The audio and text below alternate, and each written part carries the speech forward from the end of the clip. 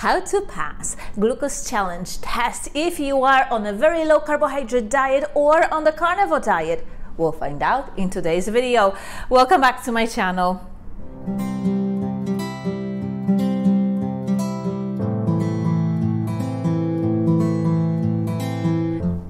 Progress through life, which is a fancy way of saying getting older, your doctor may ask you to take a glucose challenge test to see if you are pre-diabetic or diabetic.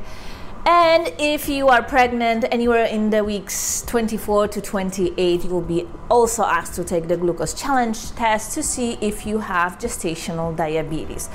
Now, all of us in the carnivore community are quite confident that we aren't insulin resistant. Also, people that are very low carbohydrate diet, which is anywhere under 50 grams of carbohydrates a day, or zero carbohydrate diet, go into the test confident that we'll pass it, and then we fail it.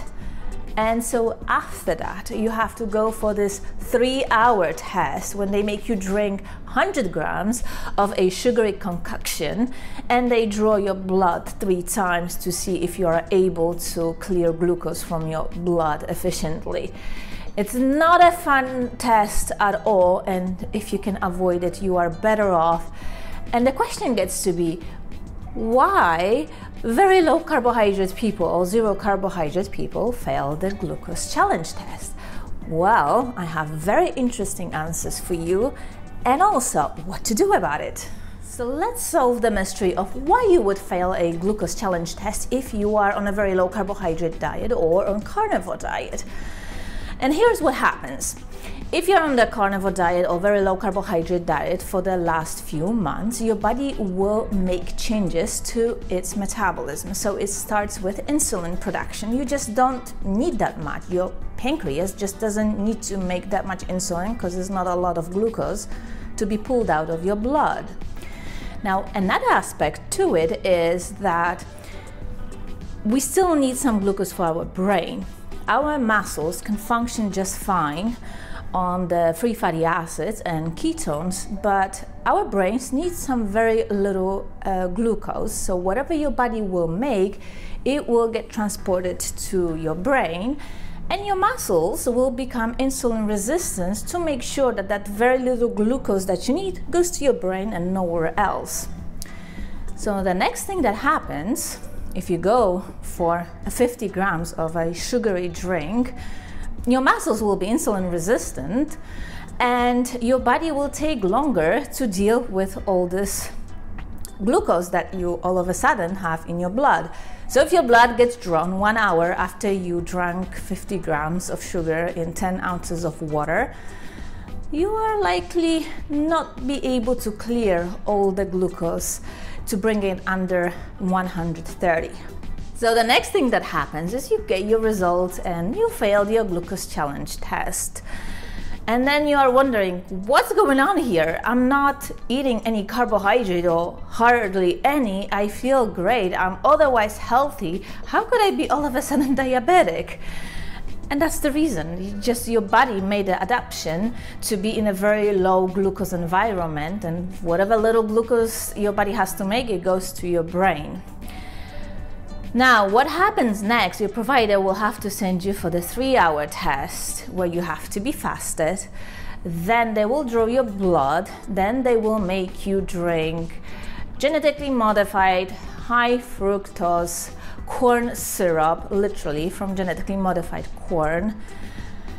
It's 100 grams of it. And then they will draw your blood 3 times every hour to see if you are indeed diabetic. And most people that fail the first one usually pass the second one. And this is precisely what happened to me in my first pregnancy. I was so confident because I was on a low carbohydrate diet.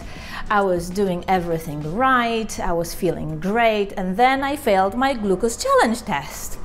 And my midwife had to send me for this 3-hour glucose test.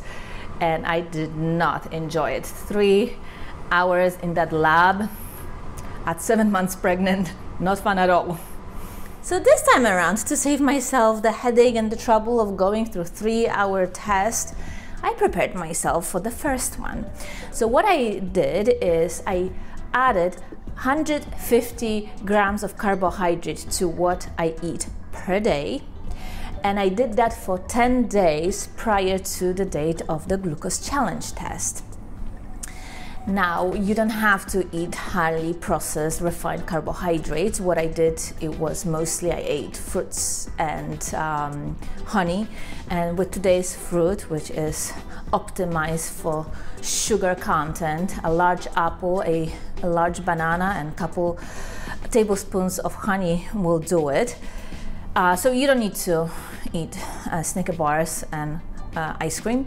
And then when I had to drink the sugary concoction, 10 ounces of 50 grams of sugar in warm water in the span of 5 minutes, 1 hour later, my glucose levels were at 91 milligrams per deciliter, and the cutoff is 130, so I was well within the range. Now, if you are truly diabetic, it doesn't matter what you do, you will likely fail both of these tests, but you want to know whether you are diabetic or not. But for those of us that live very low carbohydrate and carnivore lifestyles, this test is simply a false positive.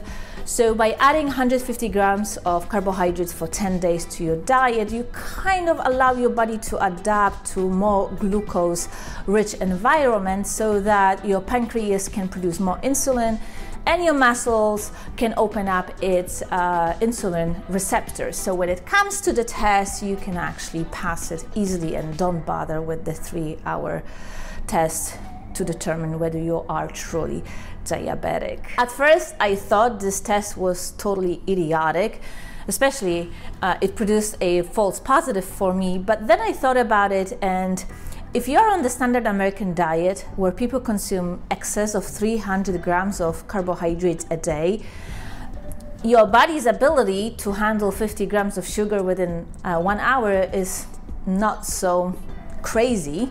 And I guess it is a decent telltale sign whether you are going towards diabetes or not. All right, this will do it for this week's video. If you haven't yet, subscribe, hit that notification bell, and send it to anybody that is on a low carbohydrate diet, is pregnant, and has to do the glucose challenge test. That might save them a lot of headaches for going for this 3-hour test. Bye.